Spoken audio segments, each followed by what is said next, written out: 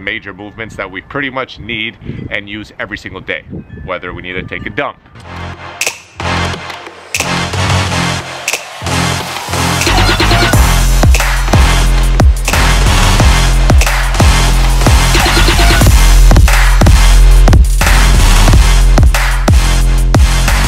What up guys, the Fighting Therapist here, and for today's video I got you guys a mobility exercise for your T-spine, that middle portion right here.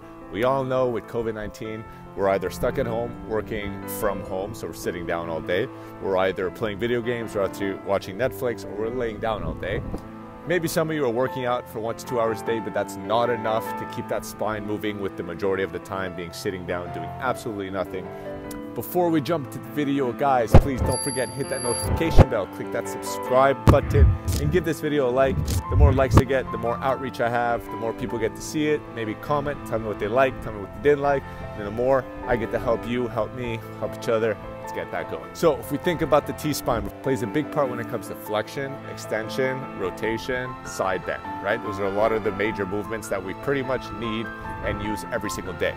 Whether we need to take a dump, right? Sit down, bend over. Whether we need to go grab something up on that shelf. Whether we need to bend down, grab something from the floor. Side bend, take our t-shirt on, take our t-shirt off.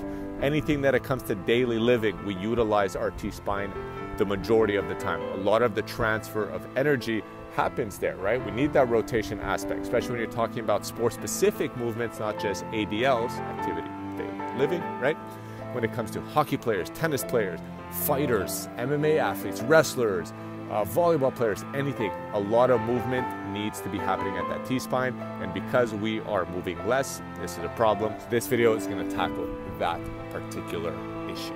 So for the first exercise, I got you guys T-spine extension. Because we're always in that flex position from working, sitting, doing nothing, we need to learn how to extend our spine, not just from the low back, but from the mid portion, our T-spine, right? Coming from C7, well, T1, right at the top, and then coming all the way down to T12, where the last rib is that you guys feel, your floating rib. So being able to get that nice extension is what we need. So this first exercise is going to handle that situation in a supine position.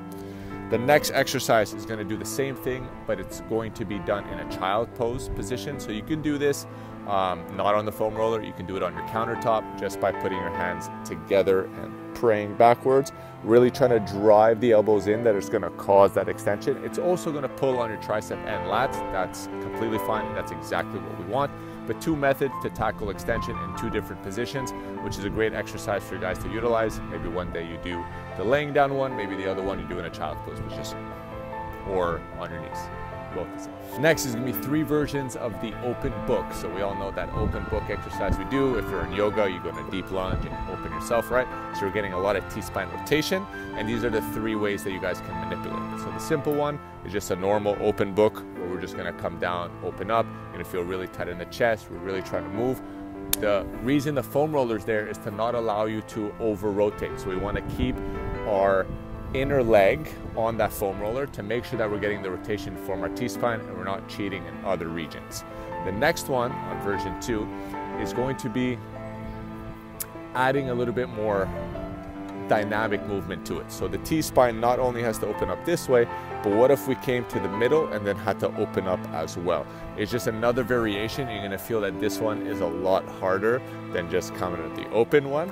So play around with both of them. And then the last one is going to get the chest and the anterior musculature involved, where now instead of just opening, we really want to get a huge shoulder rotation, open up everything that's coming here, feel that stretch that's coming along the fascia, the musculature, and then we want to come back into that closed position that we started in. So 3 great versions of open book that you guys can use and play around with and put on different days, or just use in the same day if you're doing a upper body T-spine mobility focused mobility session.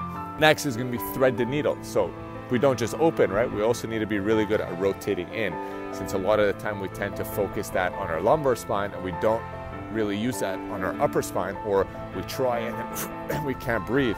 The focus here is to allow that to come in and allow you to breathe. All of these movements, you need to be able to go into the position and also breathe naturally and not be stuck like you need to hold something. So if we can allow movement with breath, we're allowing our body to go go into these positions and then allow that nutrient exchange, that oxygen to come in, the blood flow to keep going. More of a relaxed parasympathetic state rather than being stuck here, holding our breath, being nice and tight and stuck, and our sympathetic system's firing. That's not what we want at all. So super easy exercises. There are a lot more. I just wanted to give you guys a couple using a foam roller at home. If you do have one, I'm sure a lot of people do have a foam roller, so it's a different way of utilizing the foam roller to your advantage. I hope you guys liked this video. Please let me know what you thought down below in the comments. I will put up the exercise list with a little bit more tips in the description down below. And yeah, keep your spine healthy, keep it moving. Trying to move a little bit every hour, guys. Don't sit around and do nothing all day. Put a timer if you need. Do something to allow yourself to sit for a bit, work what you need to do, move for about 5 to 10 minutes, and then go back to work. And just keep repeating that. Allow the movement to happen. Allow it to become natural. Make it part of your daily habits, and you will very much thank yourself for doing it. Not thank me. I'm just giving you stuff to do. If you do it, thank yourself because you did it. So I hope you guys enjoyed the video. It's your boy, that's Zach. Punch, headbutt, elbow, knee,